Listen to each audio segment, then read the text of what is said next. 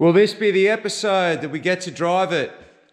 Got a couple of straight brake lines here that I got made up, and my harnesses have arrived. We'll get the new rubber brake line in.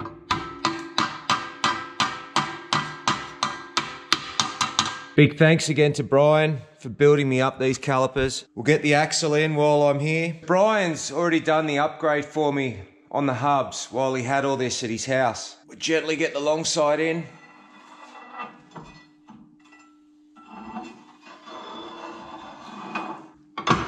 So this is the upgraded bolt that Brian's put in. This could be a Brian segment. The upgraded hub, the caliper. Thanks a lot, mate.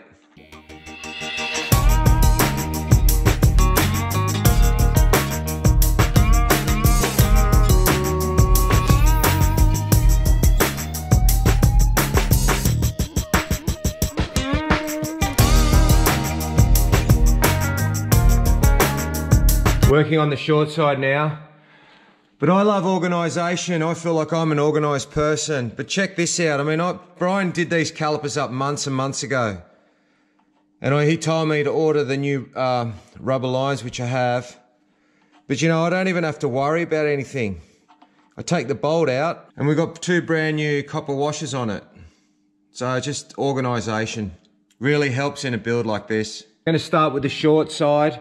Bend this up. So what I'm going to do, I'm going to come down and then try and run parallel up to that junction. The other side's going to be tricky, but we'll start with this side because this is the easy side. We might make up a bit of a template for this side to go around. Definitely going to need the saddles on this side. Wanted to do this for a while now.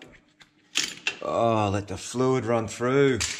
What I'll do until Adam gets here, I'll let it do a bit of a gravity bleed. I'll crack the bleeders, top up the fluid. Got some fluid coming through. It's probably going to have quite a bit of air in it still. So what will happen is I'll lock this one off and the other one will start to bleed because this is the furthest one away from the master cylinder. So we'll just let that run for a bit. Keep an eye on that level. So this is what I call a gravity bleed. And you know what, 90% of the time, that's all I ever do when I'm doing it.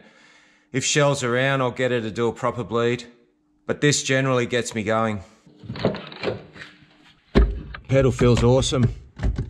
What we'll do next is we'll run the diff breather. We'll change that barb and we'll rerun that hose, which isn't going to be long enough now.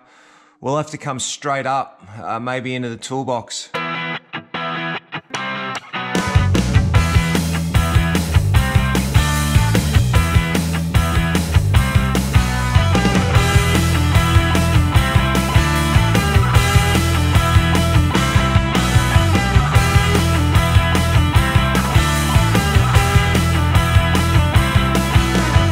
Now temporarily, until we put the second transfer case in, I've got to work out this tail shaft. So there's a lot of slip exposed there. We've moved the diff back. Now what I'm going to do, I'm going to put a spacer at each end. So I've got a 25mm spacer at the diff end and I'll have a 25mm spacer at the transfer end. That'll temporarily fix it because then we need to cut it down around the 6 inches anyway. So it's pointless extending it now. Now I'm going to go ahead and assume that this is the last time that this wheel's coming off. It's nice to have a hub to sit on now too. Some nice new wheel nuts. Won't be able to run my center cap anymore. We don't have spaces to hide, so it's all good. Time for some liquid gold. We're ticking through the jobs. I really hope I can keep Penrite as a sponsor for next year. So that's 2 years we've had them, and 2 years we've had COVID disrupt the season. Fingers crossed we can compete again this year, or at least wheel and do all the social media stuff for them. Drove the 4Runner into work today so we can weld up that broken torque rod bracket where it sits in the diff. I'll get that off so Adam can weld it up when we have our break.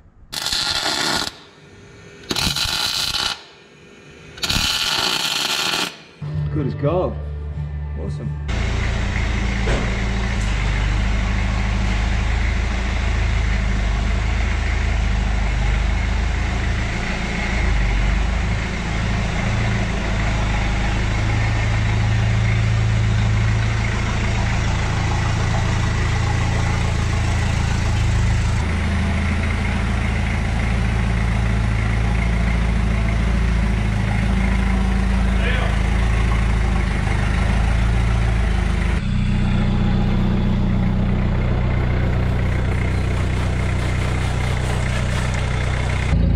test.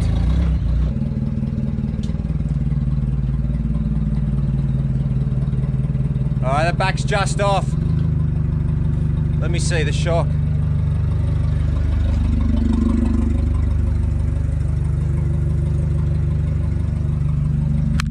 I reckon it's these saddles. Alright, bring it back down, I'll take the saddles off. What else? How's everything else like? No, you still got plenty of shock. Yeah, I'm starting to do the chubby ribs here. Oh no, look at that, it's starting to turn. Yeah, I was going to say, it means we're going to flex it. I think it's a piece more than what it was. Oh yeah, it's way more than what it was. Them brake lines are still okay.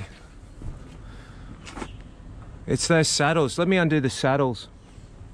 I mean, that spring's gone way backward. So where would the bump stop go? Yeah, let's have a look. Straight in. Oh, it's probably, you need to come down.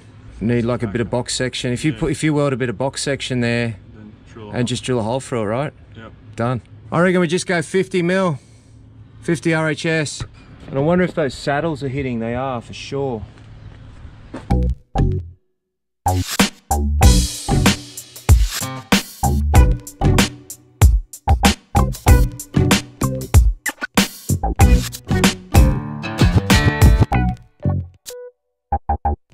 And we're going to reenact what a bump stop will be. Okay, so we're going to do a 50 mil box section and then the bump stop, because that closed up way too much. All right, so that's what the bump stop's going to probably do. It's going to still squash. Okay, we're still on the ground. Okay, you're just off. Keep going.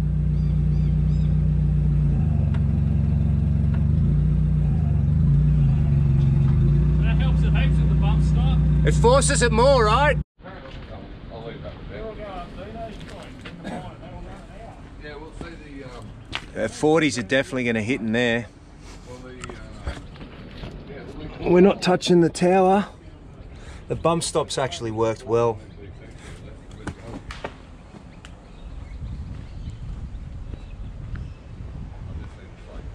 All right.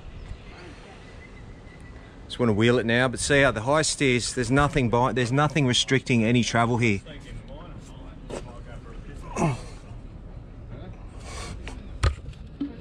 Oh. We're about 5 mil off me sump with that front arm. Oh, really? Yep.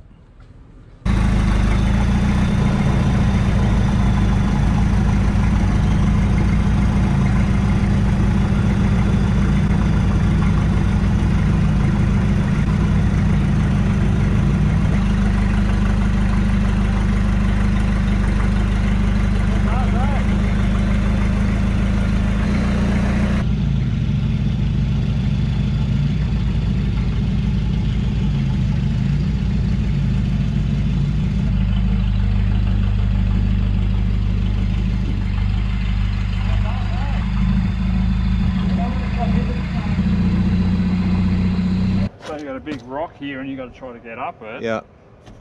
Yeah, that's in the way for tough truck. But if we come forward an inch and we've got a bigger rolling diameter, Yeah, can't stop that. we've got to cut all this out though. But that's good, I'm happy with the flex down.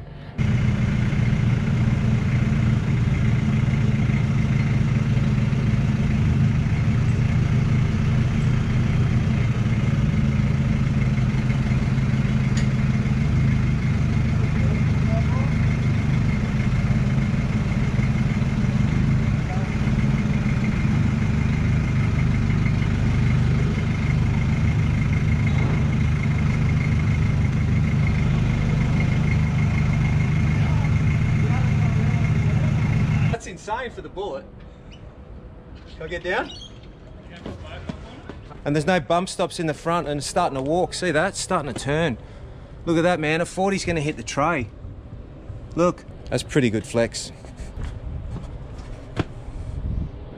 But we need the bump stop in there.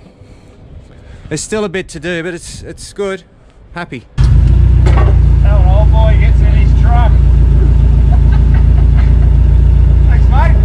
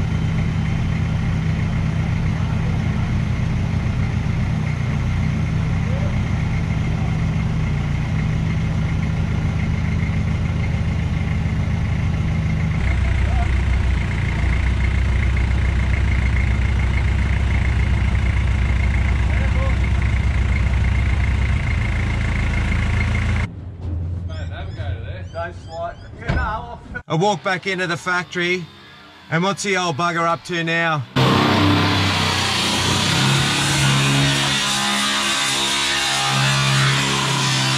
Stay tuned for the next episode, and as always, thanks for watching.